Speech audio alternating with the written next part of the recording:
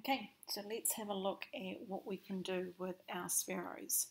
So what we need to do is we need to get hold of one of our school Spheros from one of your teachers, and you also need some kind of phone, whether it's an iPad phone, a Samsung or anything else, or whether it's an iPad will also work for this.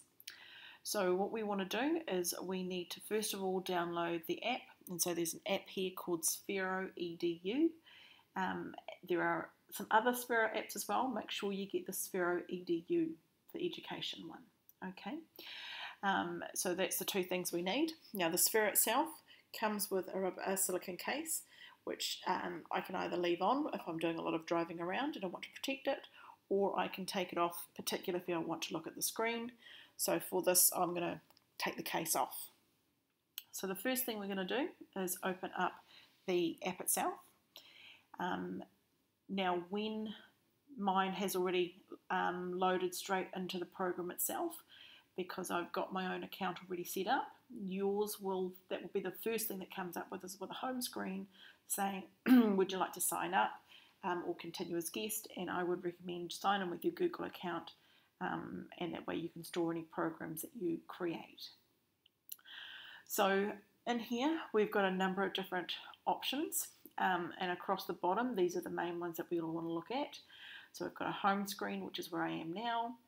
I've got programs, which we will look into what we do in there.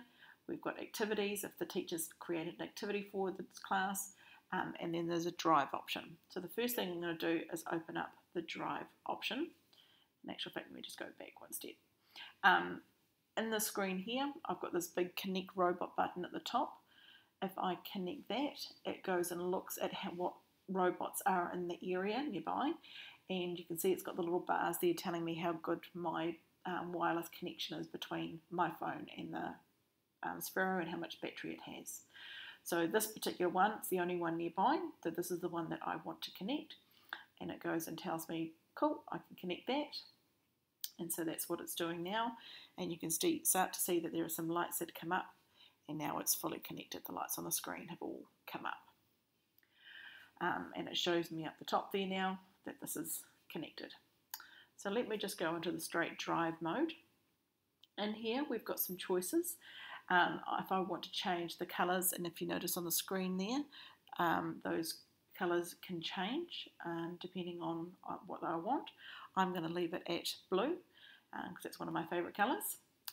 I can also change how dim or bright the light is. Now this middle bar here is a measure of the speed. So this is if I'm just doing a free drive, then I can make it go really fast or slow or anywhere in between. Down the bottom is our aim button, and we've got this in both this setting and in the program setting, and it's going to be a very important button, is this tells us which direction the robot thinks is north. So if I press that button there, you'll notice it comes up with this ring, and if I spin around that ring, it turns the Sphero around. Now I want to turn Sphero around until the little blue light that you can see there is pointing straight back at me. Alright, when it's pointing straight back at me, then I'm going to let it go, and it now knows that the direction opposite that is forwards. Okay, so it knows that going this way is forwards because this pointing back here at me is south. Okay, and then this button in the middle here allows me to drive the Sphero around, okay, which I won't do very much of because I want to do some more demonstration. Okay, so that's if I want to do a straight free drive, but we want to have a look into writing a program. So I'm going to click on the program one. Got a number of ones that are already there. I want to, however, with this plus button here, I want to create a new program. So I'm going to give it its name, and I'm just going to call this one test, if I can spell. There we go. I've got different types that I can use. I want to do the block programming, and that's what we mostly use here. The different types of robots, and we've got, this is a Sphero Bolt, but you can see there's a number of different types there, and then I'm going to create that, and that now loads up this program. So you can see across the top there's this black bar which says on start program. That means any blocks that I want to use, I need to attach to this there. Okay, there's at the top there is a aim button, and there's also the free drive if I just want to access that from here as well. So across the bottom, I've got a number of different types of menus. Okay, you can see there's different types, so there's some fancy programming that we can do with this, which is going to be fabulous for some of our later topics. At the moment, I'm just going to stick with the movement ones, and in particular this very first one here, which is my roll command. So I'm just going to grab this, come here, and I am going to, where does it move? I'm going to drop that and attach it there. Okay, now this has got 3 different parts to it. So the first part says 0 degrees, so that tells me the angle that I'm travelling at.